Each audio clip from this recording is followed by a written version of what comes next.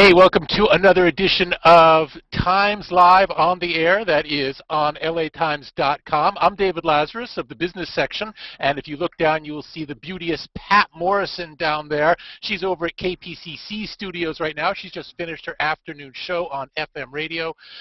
And we're going to be talking about something near and dear to both of us, not just because we both like to dabble in radio, but because we know, like you know, that Car Talk is an institution, and Car Talk is going away, at least new shows. Hi, Pat. Thanks for joining us. Hi, David. I feel like you're the anchor and I'm the reporter. I'm here at KPCC, which carries Car Talk in Southern California, and every car in the parking lot bears on its antenna a black crepe streamer of morning. Oh, what a How's nice that? touch. Nice color. That's what we're looking for here. Okay, so here's the news that we know. Tom and Ray Maazzi, Click and Clack, the Tappet brothers, have announced that after 25 years, they're done. They're throwing in the towel. How is it they termed it? They put up a blog post that said, "Time to get even lazier," which kind of speaks to the whole ethos over there. Now, word to the wise, Car Talk is not going away. They're just not doing any new shows. Instead, the producers at NPR are going to mine 25 years worth of archives and keep putting these things together, repackaging them in syndicated form. But still, Pat Morrison, this is really a changing of the guards for public radio. David, they've done this 35 years, 25 years on national syndication, but I have one word for them: slackers.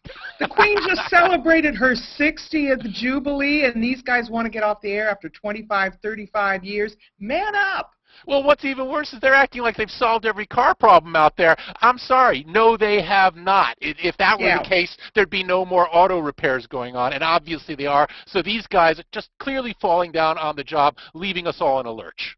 I agree. And, you know, pretty soon we're going to be hearing the reruns about, I have problems with my Stutz Bearcat. This is going to be running when we have our personal jetpacks and people won't even know what a car is. That's how funny they are. All too true. Now, let's talk about some of the attraction of Car Talk. I remember when I was younger, I won't say how much younger, but considerably so, the first time I stumbled onto Car Talk on the radio, I thought, what the heck is this? And then you listen a little more and you realize they're not just talking about cars, which I could really give two hoots about. These guys are just being funny. And they are. They had a great shtick. They did. At first, I actually didn't like them because I thought they were, well, just too smart alecky to clean it up a little bit. But then they kind of grow on you. You find out, okay, they went to MIT and they run a garage, and they really do talk to people about their car problems. They really do figure these things out. So full props to them. And also, these guys seem to genuinely like each other, unlike a lot of siblings I can think of. Sorry, my brother, if you're watching right now. I mean, you know, those great lines about don't drive like my brother. No, don't drive like my brother. You know, it's corny, but I like to hear it every time they say it. And I always like to think of how many wives they've had, or they say they've had, compared to how many cars they've had, and they always sound more affectionate about their cars than their wives, don't they, David? They do indeed. If you're just joining us, I'm David Lazarus. I'm chatting with Pat Morrison, and we're talking about the end of new programs of Car Talk on NPR. It's not going away entirely. It's kind of be like Seinfeld, basically. No new episodes, but we're going to see them in syndication, well, probably in perpetuity. But still, this is a real transition of sorts. If you'd like to chime in on this, and I know you do, you can hit the comment button below on the screen right now. You can also get at us via Facebook, via Google+, or you can tweet us your way. I'll give you the hashtag on that in a moment. We're already seeing some comments coming in, and here's one from Santa Monica D that probably encapsulates what everybody's thinking when they heard that the Car Talk guys were calling it quits, and that is, no! And it goes on and on in that strain. Here's another one from the Good Fairy who says that we love their ability to laugh at themselves and at their callers. Thank you, Click and Clack, and your attorneys, Dewey, Cheatham, and Howe, and the rest of the crew for 25 years. And don't forget, was it the accountant Haywood Jabuzzoff? I think so. Dewey, Cheatham, and Howe. I had to sit and think about it for just a moment the first time I heard it, and I thought, ooh, cool. That name, I think, was up on their office, that instead of saying Car Talk on their office building, I think it said Dewey, Cheatham, and Howe. Well, better still, if you listen to the end of the program, when they ran the credits at the end, lots of funny stuff would appear in there as well, on a routine basis. Their assistants, their accountants, everybody else, they had the funniest names, and you really did have to listen twice.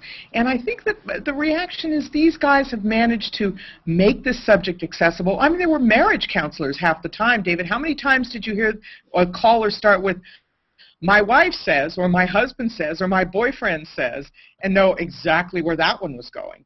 Now, I don't want to speak out of school here, but there was a lot of stories today talking about how the Mayatsi boys are going to be ending their live programs. I got some news for everybody. This was never a live program. These Bada guys bing. recorded, and this was a very heavily produced program. I mean, Pat, they did a really good job of hiding that, didn't they? Yeah, like, you know, you and I, we really are live, right? Right? No, But no, these no. guys, I'm completely on tape right now. You're just talking. oh, to I thought the it was avatar. your avatar. But they did such a good job, and you were so engaged, and you were absolutely sure that you were listening at any moment for somebody to go off a cliff, metaphorically, and they always kept pulling it back, just like those cars they saved when they really shouldn't have. Exactly. Joe.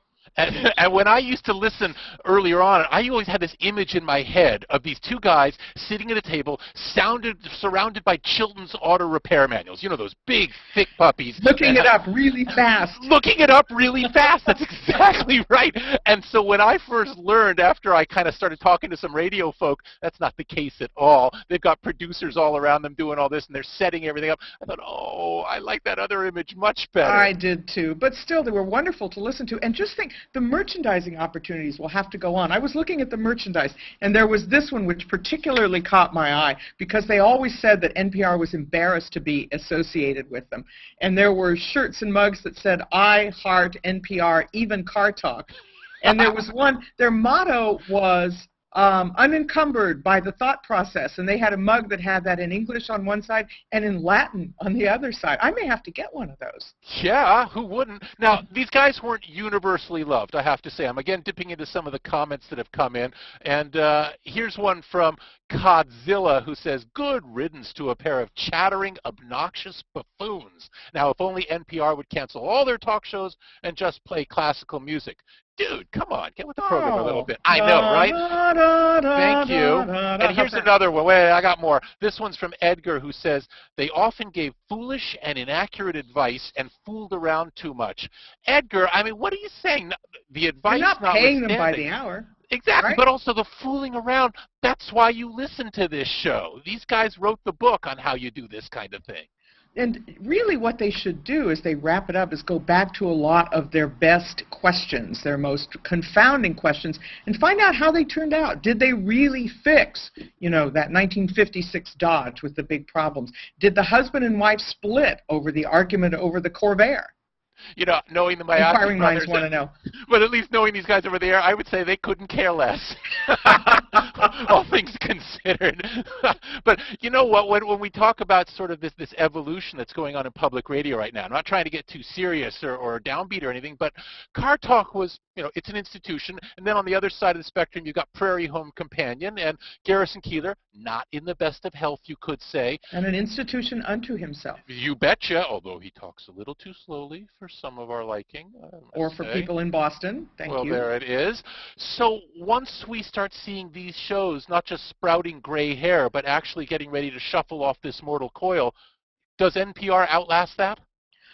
You have to have some of that quirky factor in there. And I know you and I try to do this, David, when we're on the air at KPCC. The other day I had Miles Davis playing under me as I read White House pool reports as if they were beat poetry. You got to try something a little different. I kind of hope that the Car Talk guys would have been proud of me. I agree with you. I think public radio kind of deservedly gets a bit of a bad rap for being a little stuffy. That Saturday Night Live skit about, you know, food talk or whatever it is, good times, it kind of nailed it right on the head. And one of the great things about Car Talk was these were two guys who weren't afraid to come in, put down the top, drive the convertible around for a little bit, to use the appropriate metaphor, and let the air get in a little bit, which is something public radio could stand to do a bit more of. They made fun of themselves. They made fun of their program. They made fun of their listeners. It was not at all solemn. And maybe that's what some of the critics didn't like about it, but boy, it was a tremendous audience for 25 years as a national show. It's true, and bringing a sense of humor into the proceedings was, for public radio purposes, revolutionary. I mean, it was unheard of for public radio to try and be funny until these guys showed up with a deliberate shtick involved, and suddenly it was good. And you look at the new generation of NPR stars like Ira Glass, for example, who's terrific. I mean, I love Ira Glass's show. But it's a whole different critter than Car Talk. Yeah, yeah. And you have to think with the ratings that Car Talk got, people didn't have to own a car to enjoy this show. I mean, you just know that people in New York who never get behind the wheel of a car, whose idea of driving is making right turns at 5 miles an hour to look for a parking spot, they love Car Talk too. Well, and it's really a testimony to how powerful and influential Car Talk became, that in various pitch meetings that I've been involved with, both for radio and for television, at some point, because they're typically going to be about money or financial matters, somebody always says, well, it'll be like Car Talk, but about money. And that's the that sounds like a classic pitch meeting, yeah. Exactly, and you instantly get what you're talking about. Oh, Car Talk, but with money. I get it. Or Car Talk, but with sports. Yeah, and it's like Godzilla and My Dinner with Andre. Exactly. It's Car Talk meets Macbeth, you know, like that. Go. Classic pitch meeting. So what about, have you talked to the guys at KPCC? Is Car Talk going to keep running after the live shows stop in October and then stay in the same slot, or are they going to move the schedule? I think the beauty of it is syndication. It's going to be I Love Lucy reruns and Car Talk reruns. And I think they may cut them up and mix them up a little bit. What I don't know is whether anybody's going to follow up and find out if the people who had called in low those many years ago even had those cars, or, you know, you're hearing a voice from out of beyond on the air. Well, let me ask the question that everyone's wondering right now, and that is, Pat, once you decide to throw in the towel, your old shows on KPCC will go into syndication as well, won't they? Absolutely. What's a towel? I wouldn't know myself. I'm just hoping that they syndicate my little fill-in spots, and that's going to be a much smaller gene pool. You know what I mean? You know, news is so hard to syndicate, except it does feel like sometimes we're doing the same stories again and again, especially when it comes to Congress. This is all very true. Pat Morrison, thank you so much for joining us in this conversation about Car Talk. Back at you. I'm David Lazarus. We have been talking about the end of new live shows of Car Talk, but not to worry. They're going to stick around in perpetuity in syndication. Want to make your thoughts heard? You can post a comment below. You can get at us via Facebook. You can get at us via Google+. You can get at us via Twitter. I'm David Lazarus. Thanks to Pat Morrison. See you in the business section.